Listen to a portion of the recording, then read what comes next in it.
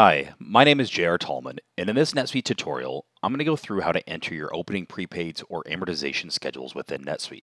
The first thing we'll want to do is ensure that we have an amortization template set up and configured, along with the deferral or prepaid account for all of our in-flight amortization schedules.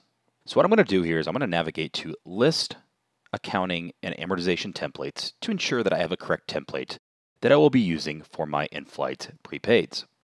So you can see here, I have a straight line exact days amortization template. And if I go into this, the key here is going to be my deferral account or my prepaid account is set to default. What this means is it's going to go off of the actual expense account from my chart of accounts and use that deferral account that's set there. So to see how this looks on my expense account, I'm going to navigate to my chart of accounts underneath List, Accounting, and Accounts. I'm going to go to one of my expense accounts that I'm going to be using in my in-flight amortization journal entry template, which we'll get to in just a moment. So in this case, I'm going to go to my insurance expense. I'm going to edit this insurance expense account.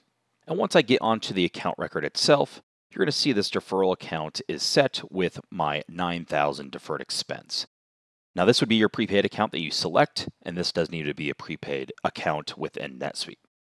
So now that this is set and I have my amortization template properly configured, the next thing we're going to do is create a journal entry to schedule our in-flight amortization. To do this, I'm going to go to Transactions, Financial, and make journal entries.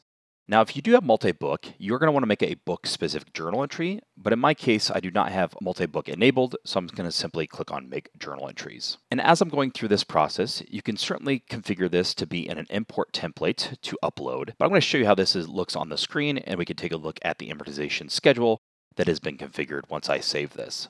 So as part of this, I'm going to go ahead and select my subsidiary. Go ahead and feel free to enter any additional information up here as part of a memo to make sure that this is our opening balances for prepaids.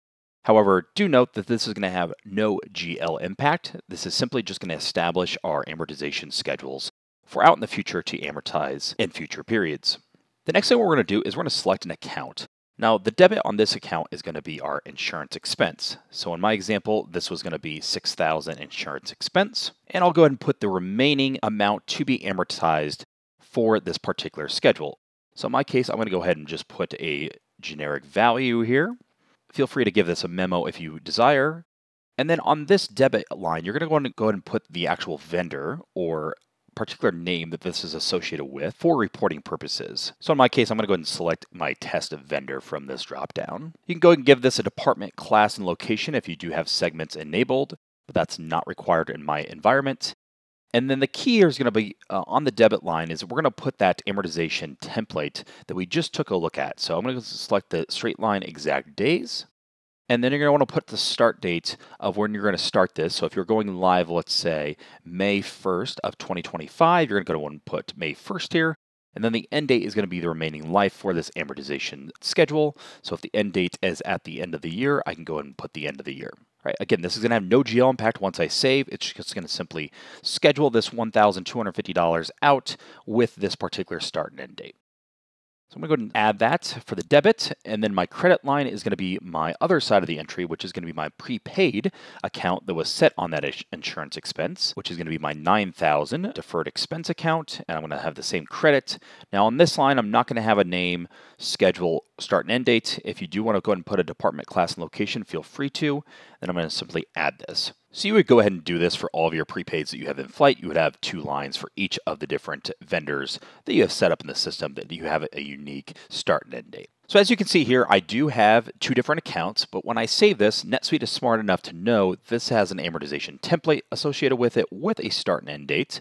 And this insurance expense is simply going to go to deferred expense when I save this.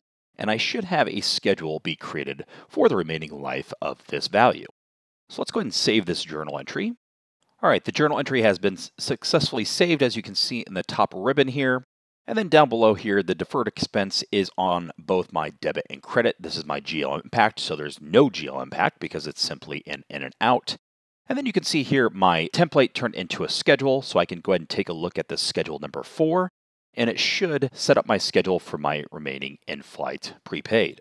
can see this is going to be hitting my insurance expense, straight line using exact days based on my value that I set in here. And this will be showing up then in my amortization forecast underneath reports, financial, and amortization forecast. So if you go to the amortization forecast, I would see this scheduled for my prepaids out in the future. And then once I recognize this, you can also see this here because the forecast does show both what's been recognized and what is future forecasting in the system.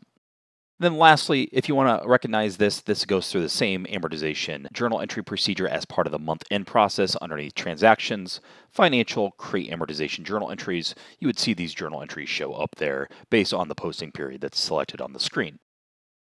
This concludes on how to enter open in-flight amortization or prepaids in NetSuite.